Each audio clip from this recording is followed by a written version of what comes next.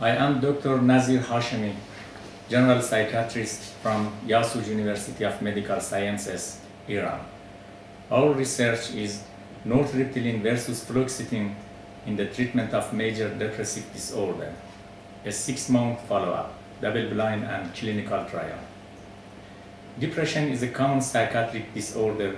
It's common in Iran too. Depression involves 10 to 15% of people. There are some antidepressant drugs with multiple side effects.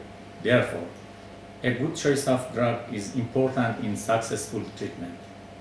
This study was conducted to evaluate and compare the efficacy of nortriptyline with fluoxetine in the treatment of patients with major depressive disorder and to determine the related factors such as age, gender, and education.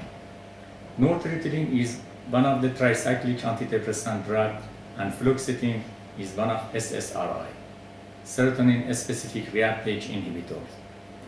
The follow-up study was a double-blind and randomized clinical trial which lasted 6 months.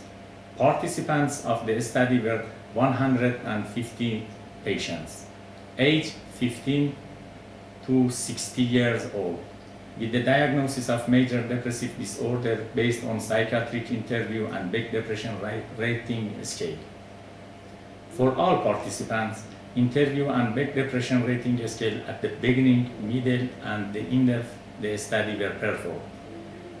The patients in the first and second group were treated with nortriptyline and fluoxetine respectively. Finally, 23 patients were dropped out and 97 remained in the trial.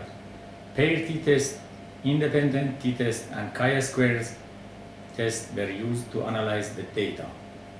The present study shows that both nortriptyline and fluoxetine groups were effective in the treatment of depression, but fluoxetine was more effective than nortriptyline, and this occurs after 3 and 6 months treatment.